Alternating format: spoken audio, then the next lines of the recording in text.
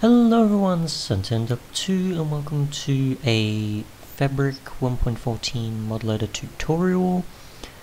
There isn't much covering this yet. There's only I think 2 videos or so covering Fabric as of the time of making this.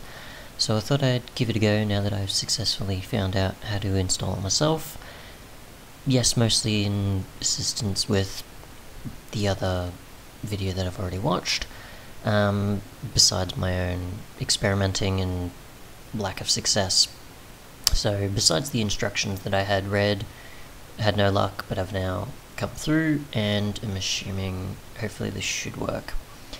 The thing is though, is when I watched their video, they did it at least I'll show you, the copy and paste way here. I did the download because it worked better for me, but I'll try both and see in that which works for me this time. But technically both should work, it shouldn't matter, because this will be the local one that'll give you a folder, and this will just be, it just gives you a link to your clipboard that you can then paste to right here, like so. But yeah. Obviously, the one thing to keep in mind is, besides the Modloader here for the instance, there's the instructions here, like I just said. It's only available for MultiMC at the moment. There is no vanilla one yet, which means if I wanted to do anything with it, I can't do the exact same like I did with the Twitch workaround unofficially, like I did with Rift. But oh well. I might probably not even be able to do the same here. Anyways, now I've got the links that I have here, which I technically came across from here at first. The mods to keep in consideration of would be mod menu, as well as maybe Silk API, because a few mods use that, but mod menu is a very important one, as well as, if I go here, Fabric should be here as well. Fabric is also there. Now don't get confused between Fabric API here as well as the Fabric Modloader. This is just a thing that all mods need to use, so it's a core, a library, an API, whatever you want to specify it as, even though it's clearly Fabric API.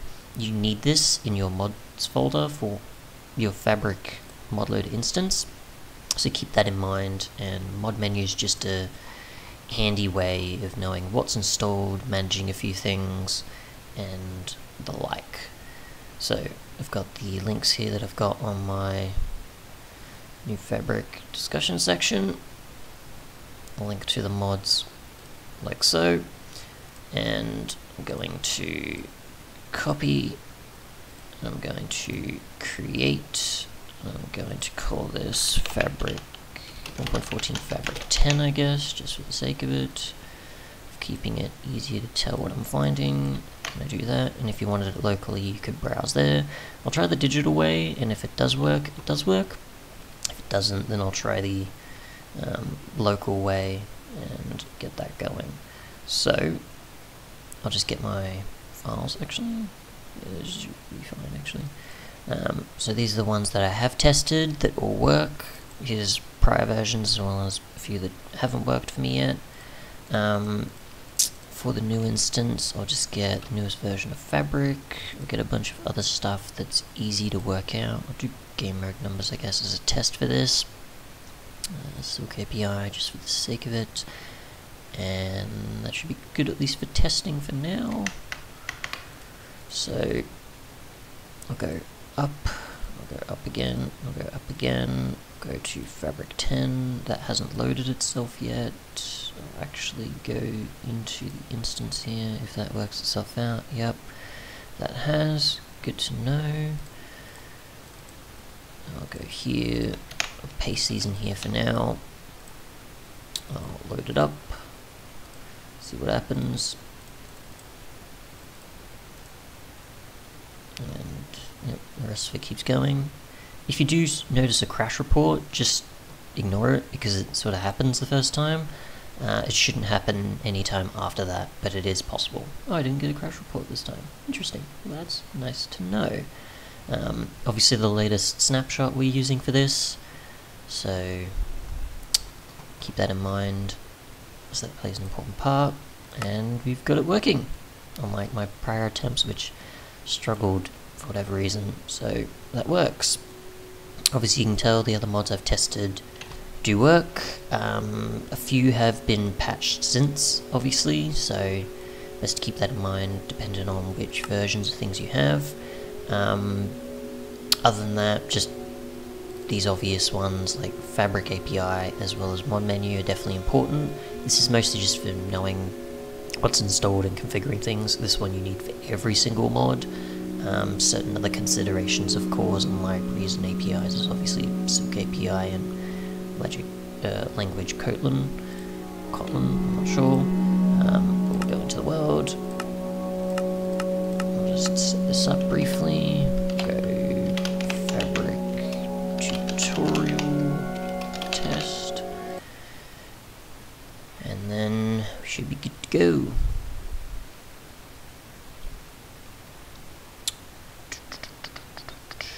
See how well it performs, which it should be fine since I do know after prior attempts of this, but we'll just see how it does again for this tutorial for its first time. And not too bad. That's just state of mind though, but shouldn't be too bad. Obviously this is running on snapshots, so do be wary of things crashing. Most of the time when I've done crash reporting, it's mostly been stuff that's related to the snapshots,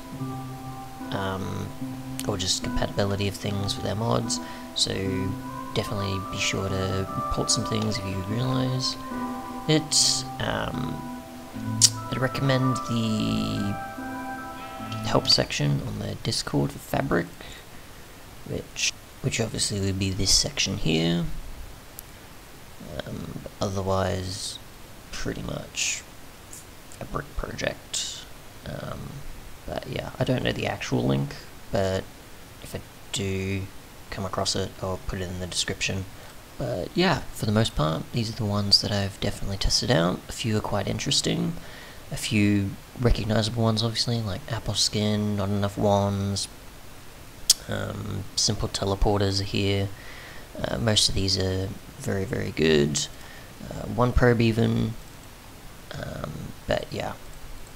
But links to the Minecraft.custforge.com page will definitely be there with the filtering of the 1.14 snapshot, since all mods for 1.14 use Fabric, unlike the case with 1.13 mods where a few like Custom Skin Loader or TAF for 1.13 didn't use Rift, so you could get a bit unsure of that. But for 1.14, at the moment, all mods on that page all use Fabric, so you can't get lost.